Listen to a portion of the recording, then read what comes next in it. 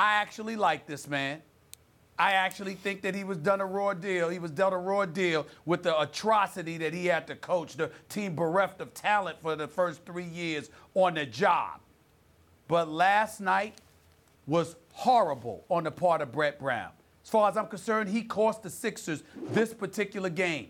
And if the Sixers were to lose this series and Brian Colangelo decided that he wanted to move in a different direction, I wouldn't blame him. I'm not advocating for it. I like Brett Brown, and he's done a good job coaching this year. But that's how disgusted I was with his performance as a coach last night. You are up 22 in the first half. You are up at about 19 with about 3 minutes and 43 seconds left. And Boston pulls within 5 at the end of the first half. Why? Not only are they hitting threes, you continue to push the pace. You do not slow the ball down. You do not make any viable substitutions. On top of it all, you called no timeouts, nor did you call any plays to get the damn ball to Joel Embiid in the post. All you did was jack up three-point shots. The one shot, the field goal that Joel Embiid scored upon, he drove from the right wing, from the right corner outside the three-point line and weaved around to the basket for a dunk.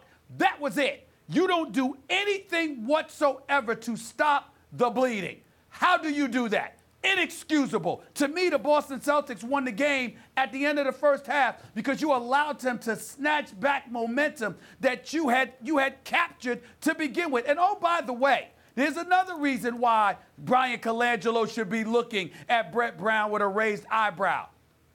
The number 3 overall pick was Jason Tatum. Excuse me, the Sixers moved up to get the number 1 pick. Guess what, Max? You draft Markelle Fultz.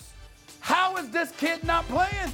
We watched him near the tail end of the season. We saw him put the ball in the hole. We know that he's got game. Apparently, he fixed the shot a little bit. And plus, the number 3 overall pick is out on the court balling.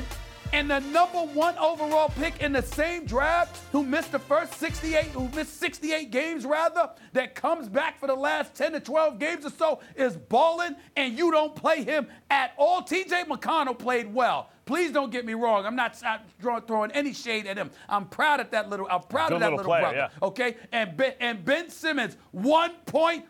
Listen, he's a superstar. He's LeBron James Part 2 once he gets his jump shot. But you're playing 5-on-4 defensively if you're Boston, because all you got to do is lay off of Ben Simmons on the perimeter. What a disgraceful performance on his part. He'll be back. He'll recover because he's big time. But my God, was he awful last night. In the end, though, it comes down to Brett Brown. The first half and what you did and didn't do. You didn't play Markelle Fultz at all. And, oh, by the way, Max, what kind of effect is that having in the locker room? Those kids love this kid, Markelle Fultz. They saw him performing near the tail end of the regular season and to some degree the first couple of games against Miami. How do you justify leaving this kid on the bench and don't play him at all when you can't find offense from people? Come on. Listen,